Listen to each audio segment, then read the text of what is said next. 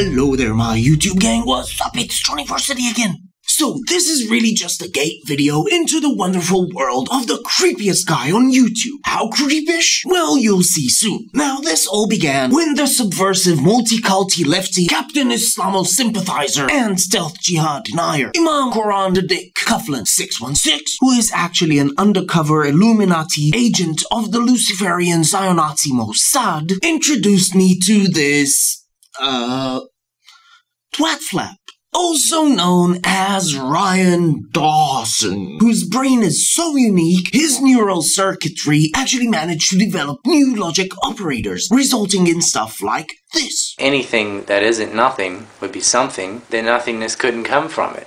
Now, besides really liking his own videos, Bladderbrain Ryan also bears an unnerving resemblance to this guy, including even the speech patterns. I don't have some way to put it.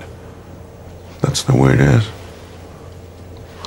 Earning him the inevitable nickname Dawson Creep. But more than anything, he belongs to a growing group of zombie brain people possessed by the tormented ghost of what was once known as the New Left. The characteristics of its modern reincarnation being anti-everything that is remotely related to the colonialist crusaders, i.e. Western powers, anti-anything that might be related to the carnivorous zombie vampires, aka capitalists, and even anti-war to the extent of what I call criminally insane militant pacifism, which makes you say things like this: Iran is not a threat to the United States at all, even with a bomb. With a straight face. 4. Suffer from a really bad case of what can only be described as a bad case of David Dukeness when it comes to the State of Israel. Racial supremacism to the same peak of Nazism, a fascist state of racial apartheid and ethnic cleansing. We have got to get that parasite out of our ear, that tiny little fascist worthless country. 5. Forced secularism, in which many lefties are forced to deny the existence of deities, not because it's stupid and childish, but because their political club requires it as a fucking membership prerequisite. Which results in the final characteristic, a desperate search for another prime mover to lay your blame on, which is of course a gateway drug for conspiracy theories, which is a part of the IQ deficiency syndrome inflicting the New Left, which was also discussed by one of the last sane people in the hard left, Bernard-Henri.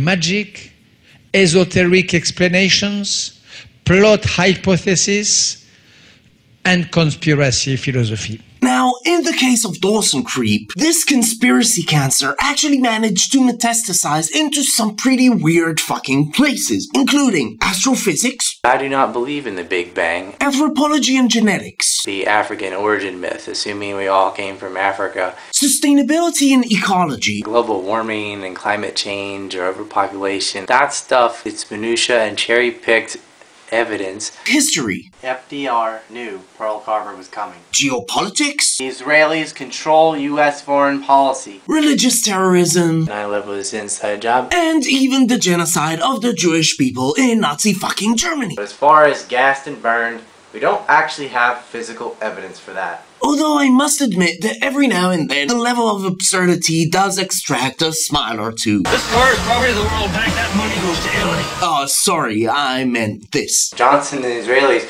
were working together before they killed Kennedy. But what I like most is the selectiveness of his conspiracy theorizing. So while yet another conspiracy douche, Mr. Alex What's-His-Face, has dared suggest that the popular uprising against the pro-West Egyptian dictator Mubarak was actually a CIA plot, Creepy Poo responded this way. He blames the revolution in Egypt on the CIA.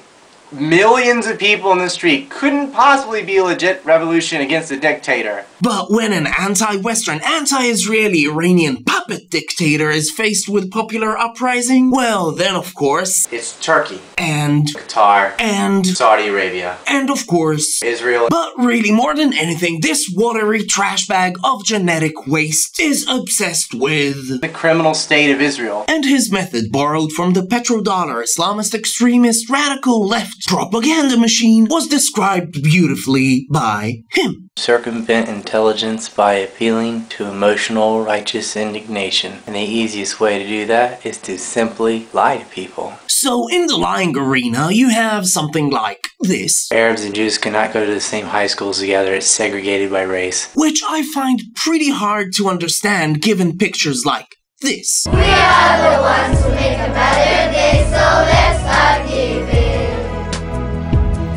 Then you have catchphrases like the apartheid wall, and probably my favorite, the Palestinian Homemade rockets. Now, just so you'll understand, these Homemade rockets. actually constitute less than half of the munitions fired from Gaza into fucking Israel. The rest being military-grade mortar shells, self-propelled artillery rockets like the Russian Grad, and various anti-tanks missiles and other toys procured from the peaceful Iranians.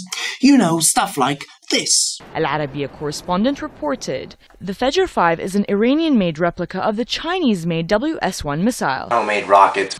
Fajr 5 is a surface-to-surface rocket Homemade rockets. with 6 meters in length and 75 kilometers in range, Homemade rockets. making it capable of reaching Tel Aviv. Homemade rockets. The Islamic Jihad claimed responsibility for launching the missile towards Tel Aviv. And after that, you have some pretty weird logical conundrums. For instance, You cannot proclaim a piece of dirt based on your political ideology. unless you're a Palestinian or Iranian mullah. You can't racially inherit land. Unless you're a Palestinian or Iranian mullah. You cannot say this is the land of X. Unless you're a Palestinian or Iranian mullah. You cannot senselessly murder people no matter what has happened to your collective in the past. Unless you're a Palestinian or Iranian mullah. You still can't just go around murdering children. Unless you're a Palestinian or Iranian mullah.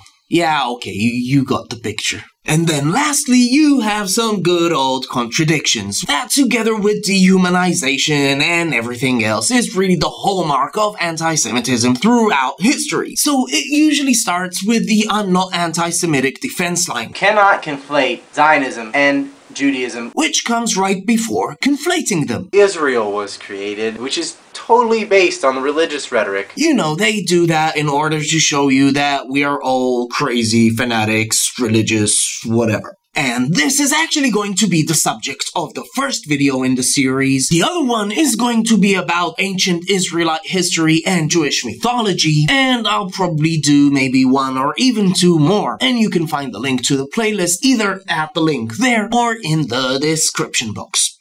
So, like always, my beloved YouTube gang, peace, love, harmony, have a good one, people. I love you all.